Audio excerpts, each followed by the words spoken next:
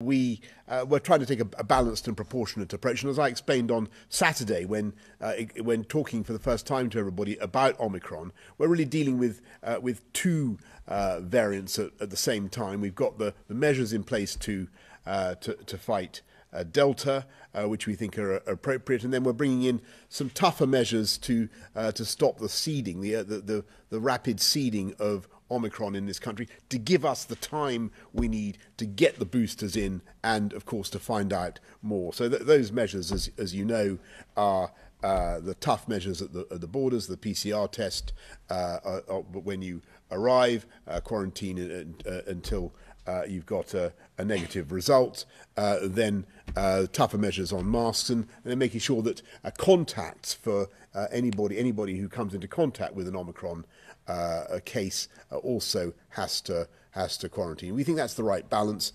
and we will keep it, of course, under constant review. And I should say, of course, we've got tougher measures, even tougher measures for travel for those countries, for those 10 countries that seem to have particular problems with Omicron.